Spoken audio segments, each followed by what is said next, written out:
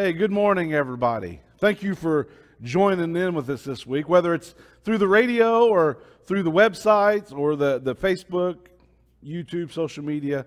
However you're joining us, we do want to say thank you and welcome. Well, last week, George finished up chapter 16 in our series on Acts. And we see chapter 16 concluded with Paul and Silas leaving the city of Philippi after being beaten and imprisoned by the Roman authorities. Today, as we look at chapter 17, you will see where Paul is preaching to 3 different cities.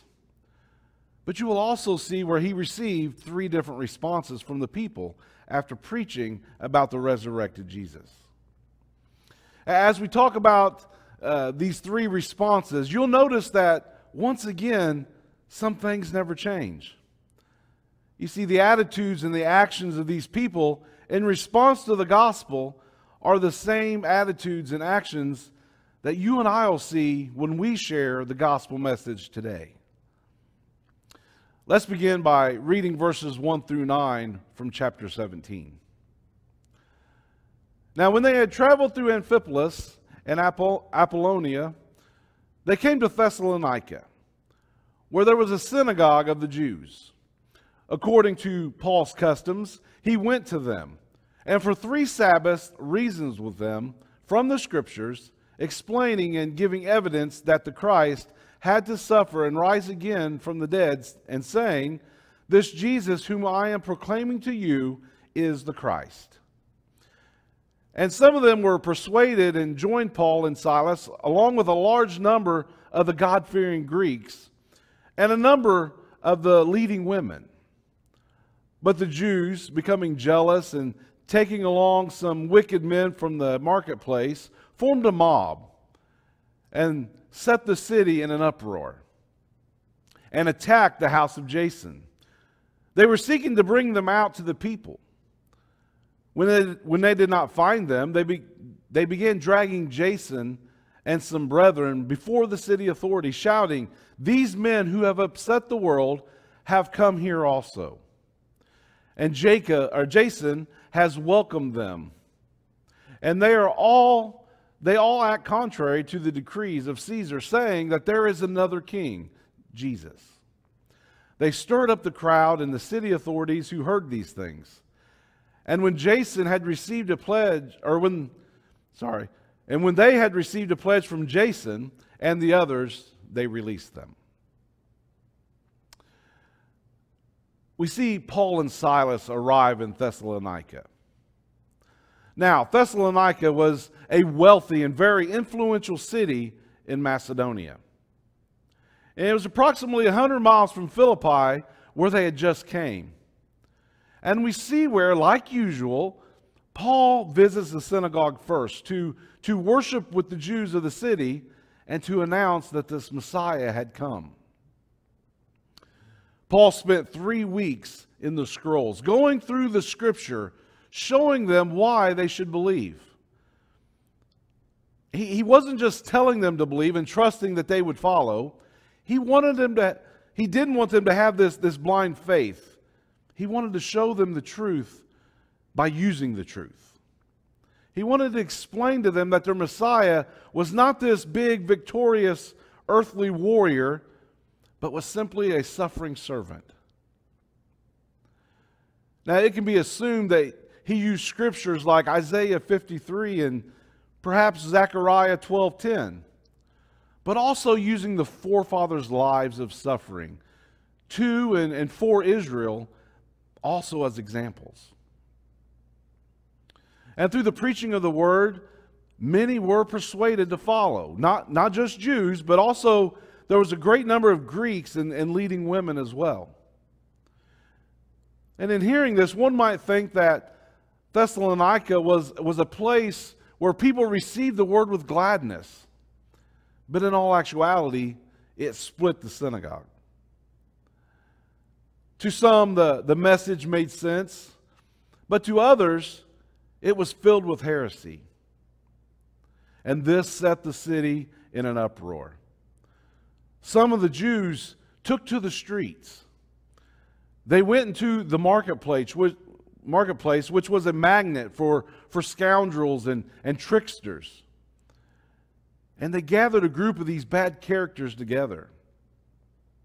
And it didn't take long for this group to fan into a frenzied mob and march to Jason's house looking for Paul and Silas. They wanted to bring them out to the crowd, and their intentions were to kill them. They knew that Jason was hosting them, but they did not find Paul or Silas. And when this happened, they couldn't find them. They took to the next best thing, and they took Jason, as well as a few other brothers in Christ, and they drugged them to the Roman authorities of the city. This mob presents to the authorities that these men have been harboring criminals that have been causing trouble all over the world. Now, this phrase they used, all over the world, would more than likely have been referring just to the Roman Empire. Now, I'm sure Paul in his teachings recounted the amounts of persecutions he went through in places like Damascus and Jerusalem and Antioch, everywhere he went for that matter. And this was the ammunition they needed to charge them. If he was giving them enough problems for them to beat him there, that's what he was bringing to them. But you see, they also put a second charge, and this was a more serious charge on them. This charge meant that they defied Caesar's decrees by claiming another king, this being Jesus. We need to think about how this preaching of Jesus sounded to that Roman ear. To speak of someone as a savior of the world and king and not be the emperor, well, that was counter-imperial. And this fires up the crowds. And since Paul and Silas were, they are who they are. and they wasn't captured by them. These Roman authorities let Jason and his company post a bond, if you will, and return home. After all, it wasn't they wanted, it was Paul and Silas. This is the first response that we see to the gospel message. And it's not that they seen it, that Paul sees it there, but we see the same today. These are what I like to call the resistors. And a resistor is simply a person or a group of people who do everything in their power to slow down or even halt the progression of something. Now, the response of those who heard and understand Paul's message, they were greatly outnumbered by those who were against the message of the Word of God. And even though Paul and Silas carefully combed through and defended the Scriptures, as well as providing proofs of this truth, the vast majority of the people of Thessalonica would not listen. As we go about spreading the truth today, this can be the response that we see as well. Some people will weigh the evidence and think, oh, that's not for me. And you know what? I can honestly say I can accept that answer if an honest study of the Scriptures has been made. If they took the time to listen to what the Scripture said and said, you know what? That's not for me. I'm fine with that. But many times, just like in Thessalonica, people simply choose to mentally shut off the possibility that there is a God, especially a God who requires something from them. And there are also those who will go to great lengths to attack those of us who do not believe in God. Those who don't believe in God will attack us, Christians. There are those out there who they don't want to listen to any discussion about a God, let alone listening to explanations or proofs from the Scriptures. But there are also people out there who say, you know what? I just want to know the truth. But when the truth is spoken, or the truth is shared, and it isn't what they believe or has anything to do with this creator or a God, they will instantly resist and shut us off. But here's the thing I wish we could get them to understand. Ignoring the truth does not change the outcome. You know, ignoring the speed limit does not mean that I will not get a ticket. Because the truth is, there is a law against speeding. And in the same way, ignoring God does not change the fact that if He exists, then we are violators and they will receive punishment. Now, though we're talking about resisting God and talk of Him, sometimes resistors are even believers. Think about when the Bible directs us as believers to do something or to not do something, and we're involved in it. We will look for every excuse. We will twist Scripture, and we'll even flat out refuse to follow God's Word because it isn't what we like. That's no different than resisting God from the get-go like they were doing in Thessalonica. And you might be saying, yeah, but you know, they got this mob together and took matters into their own hands. But I want you to think about something. What do you think you're doing when you go to others trying to get them to see it your way? Or you try to explain to them how the leadership is wrong and we should go to them and say, this is the way it's going to be. There's no difference. If there was a difference between us and them, it would be that if you're the one doing this, you're the one leading the mob. Let's move on. Verses 10 through 15. As soon as it was night, the believers sent Paul and Silas away to Berea. On arriving there, they went to the Jewish synagogue. Now the Berean Jews were of more noble character than those in Thessalonica, for they received the message with great eagerness and examined the Scriptures every day to see if what Paul said was true. And as a result, many of them believed, or as did also a number of prominent Greek women and many Greek men. But when the Jews in Thessalonica learned that Paul was preaching the word of God at Berea, some of them went there too, agitating the crowds and stirring them up. The believers immediately sent Paul to the coast, but Silas and Timothy stayed at Berea. Those who escorted Paul brought him to Athens, and then left with instructions for Silas and Timothy to join him as soon as possible. Now, after being united back with Jason and the brothers, Paul and Silas were instructed to go to Berea during the night. Now, Berea would have been what we call one of those out-of-the-way towns. There's no main roads through it. It's kind of out of the way to go through it to get somewhere. But this would also have not likely been a place where Paul's opponents would have looked for him. But Paul and Silas were, they were hardly whipped pups with their tails between their legs. They weren't going anywhere to hide.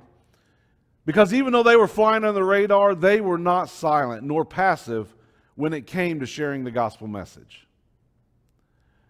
And once again, after arriving, Paul heads straight to the synagogue. He immediately sees that there is a difference in character between those in Thessalonica and the Bereans. And Luke says in the book of Acts that they were more noble than the Thessalonians.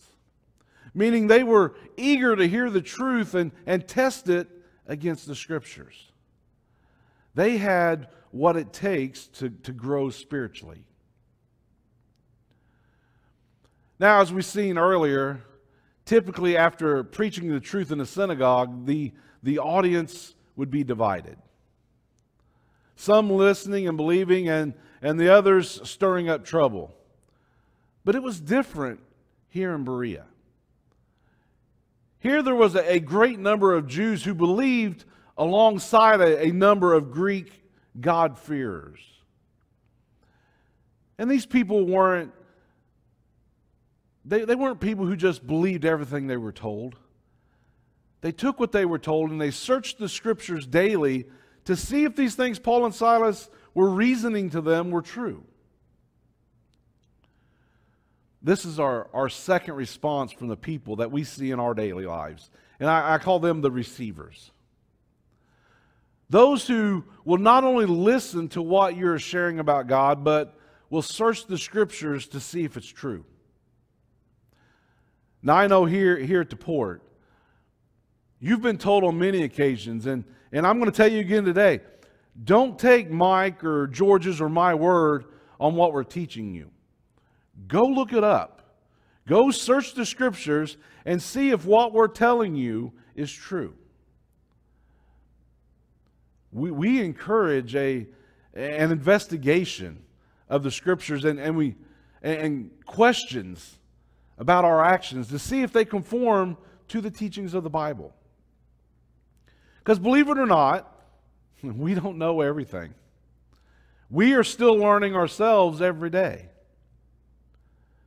In fact, we may be holding on to teachings that have been taught for years, but if we find out that they're biblically wrong, we will repent and we will start teaching the truth that is found in the Scriptures. Because a teaching that has been in existence for hundreds of years does not make it a correct teaching.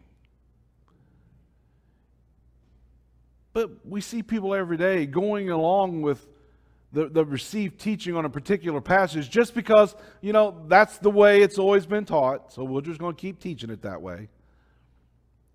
But let me tell you, that's the reason the church is in the mess it's in today.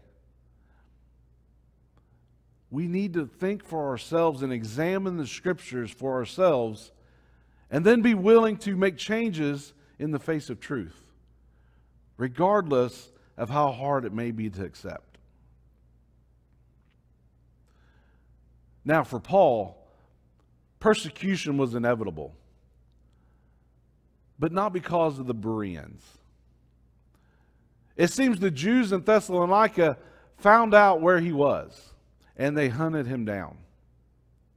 And once that mob arrived, the brothers ushered Paul quickly to the coast and boarded him on a ship heading south. Now, Silas and Timothy, they stayed behind in Berea. And Silas, no doubt, continued to teach and train the elders of the new church they established, while Timothy traveled back to Thessalonica and to Philippi to update the church on Paul's status. So Paul is now heading to Athens. And that's where we pick up the last of our text for today. Verses 16 to 34. While Paul was waiting for them in Athens, he was greatly distressed to see that the city was full of idols. So he reasoned in the synagogue with both Jews and God-fearing Greeks, as well as in the marketplace day by day with those who happened to be there. A group of Epicurean and Stoic philosophers began to debate with him. Some of them asked, "What is this babbler trying to say?" Others remarked, "He seems to be advocating foreign gods." They said this because Paul was preaching the good news about Jesus and the resurrection. Then they took him and brought him to a meeting of the Areopagus, where they said to him, "May we know what this new teaching is that you are presenting? You are bringing some strange ideas to our ears, and we would like to know what they mean." All the Athenians and foreigners who lived there spent their time doing nothing but talking about and listening to the latest ideas. Paul then stood up in the meeting of the Areopagus and said, "People of Athens, I see that in every way you are very religious. For as I walked around and looked carefully at your objects of worship, I even found an altar with this inscription, 'To an unknown God.' So you are ignorant of the very thing you worship. And this is what I'm going to proclaim to you. The God who made the world and everything in it is the Lord of heaven and earth, and does not live in temples made by human hands. And he is not served by human hands, as if needed anything. Rather, he gives himself. He gives everyone life and breath and everything else. From one man, he made all nations, that they should inhabit the whole earth. And he marked out their appointed times in history and the boundaries of their lands. God did this so that they would seek him and perhaps reach out for him and find him, though he is not far from any one of us. For in him we live and move and have our being. As some of your own poets have said, we are his offspring. Therefore, since we are God's offspring, we should not think that the divine being is like gold or silver or stone, an image made by human design and skill. In the past, God overlooked such ignorance, and now he commands all people everywhere to repent. For he has set a day when he will judge the world with justice by the man he has appointed. He has given proof of this to everyone by raising him from the dead. When they heard about the resurrection of the dead, some of them sneered, but others said, "We want you to hear again on this subject. We want to hear you again on this subject." At that, Paul left the council. Some of the people became followers of Paul and believed. Among them was Dionysius, a member of the Areopagus, also a woman named Damaris, and a number of others. Now that was a lot there, so let's bring this together. As Paul was awaiting the arrival of Silas and Timothy to arrive, he was hardly resting. He had been touring the city. It was the home of Socrates and Plato, and the place where Aristotle and Zeno, Epicurus, and scores of others carried out their careers. He's seen a wide array of idols they worshipped. But true to Paul's fashion, we see him again in the synagogue, reasoning through the messianic claims of Jesus. Now, this wasn't the only place that Paul preached there. He also visited the Agora, which was a gathering place for business, for education, for law, and we would know that as the marketplace. As well as the Areopagus, which was a meeting of the elite the minds of those who was into all the philosophy. It was in the Agora where things got really interesting. Two groups came before Paul and began disputing with him. The Stoics, who inherited their philosophy from Zeno and Cyprus, but their beliefs are quite compatible with Christianity. You see, they believed that one, the world was created and God was in it. Kind of a pantheism. Two, that the gods determine the destiny of the world. Three, self-denial led to the happiest life since one was not enslaved to earthly possessions. And four, logos became a synonym for God, and it maintained order in the world. But the Stoics denied some key beliefs as well, such as immortality of the soul and the existence of an immaterial world. There was both common ground as well as considerable differences which brought about the mixed reviews to Paul's teachings. The second group was the Epicureans, who followed the teaching of Epicurus. Now, Epicurus had more devoted followers than any of the early philosophers. But unlike Stoics, no other figure of importance arose from his school. Their motto was basically, eat, drink, and be merry, for tomorrow you will die. They believed that pleasure was the greatest good, but that certain pleasure should be avoided if it led to a painful consequence. Let me give you an example or two.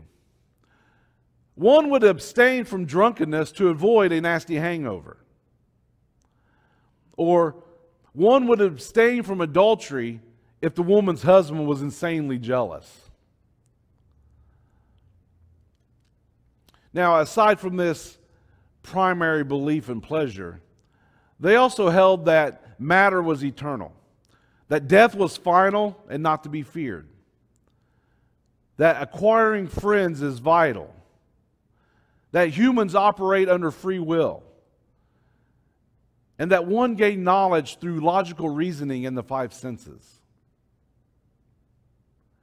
Now, if you think about that list there, I think there's a lot of people that we come in contact with in the world today that fit in that thought process.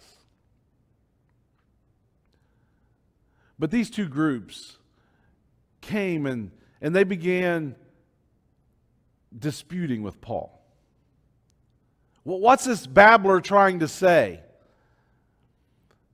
Now the Greek word here for babbler is spermologos, which originally referred back to the birds that went around pecking around in the marketplace, pecking at seeds in the booths or the stalls, but they would be seen everywhere.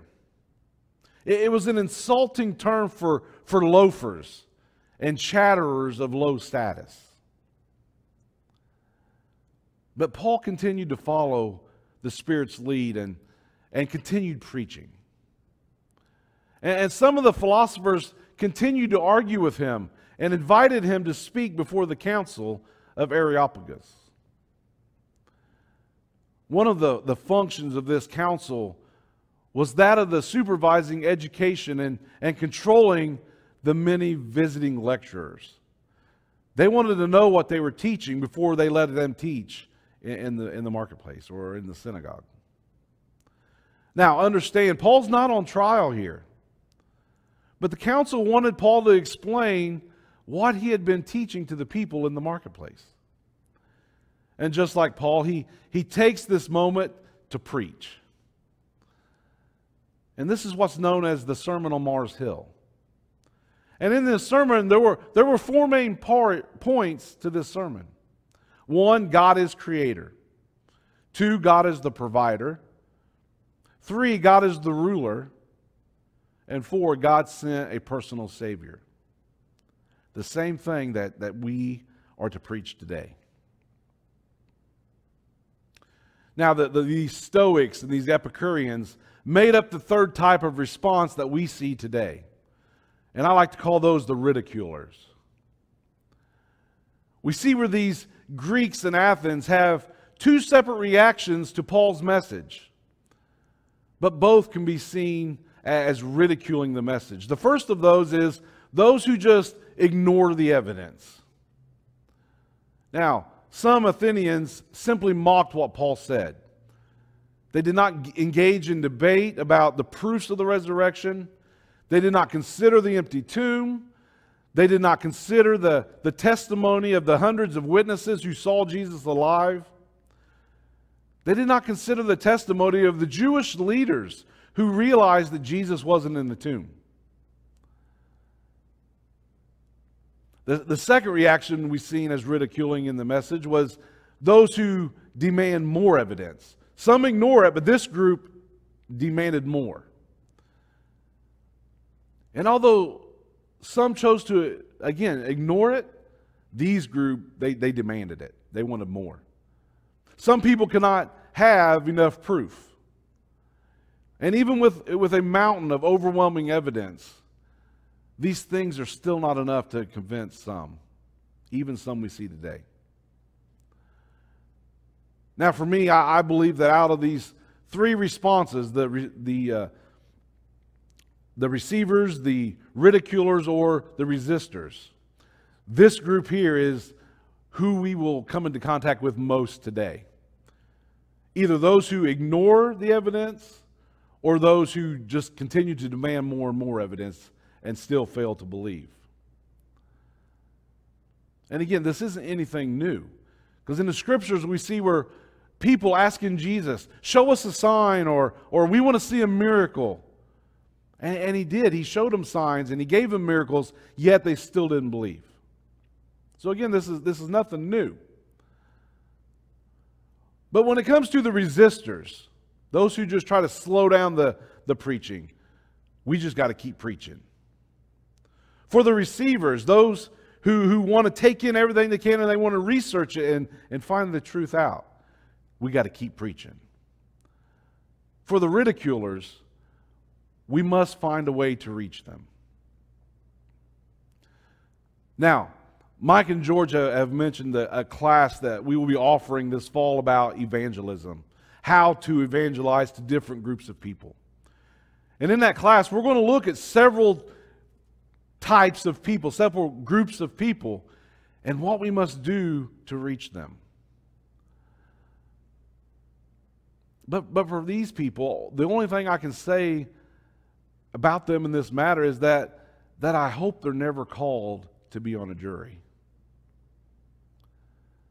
You see, as a juror, you're not an eyewitness, but you have to make a determination based upon the evidence. If there are eyewitnesses, they will be presented, but that juror must make a determination based upon the evidence. Demanding more evidence is not an answer, and actually it's a poor excuse. The evidence has been given. You can't ask the prosecution for more. You can't ask the defense for more. You have it, and you must decide. And the same is true with God. You are the juror. Now, God has presented the evidence in this world so that mankind would seek to find Him. But then on the other side, we have atheists and evolutionists, and they've presented their evidence. But now it's time for you to decide. But just remember, God is not on trial here. Your soul is who's on trial. Your eternal existence is at stake. If you reject the evidence, then you are declaring that you are willing to take the chance that when you die, there is nothing. There's no accountability. There's no final reward. There's no final judgment. There is absolutely nothing. You are saying that this life, in this moment, right now, is all there is. And if you believe this, then at best, you have a few decades of life left. And at worst, you will lose your life by some accident today. So you better try to find out all there is right now. If you accept the evidence for God, then you are declaring that the evidence is there. Now, you still may have some doubts, but you realize that there must be something to life more than this. You realize that our moral consciences must come from something. You realize that life in this world must have been created because there has been no explosion that's ever created life and order. Only death and destruction. Your soul hangs in the balance. If there's anything after death, if there is any light at the end of the tunnel, if there are loved ones that are waiting for us, and if we are more than just matter that goes to the dirt, then we must get ready.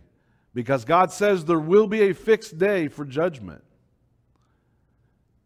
And what will you do if you're not ready? God has commanded all people to repent and turn to Him.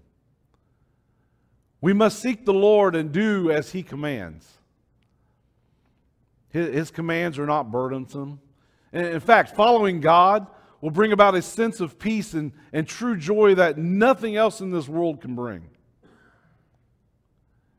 If you do what He commands, you will be ready to stand on the day of judgment and know that your soul will be spared. Why take this risk?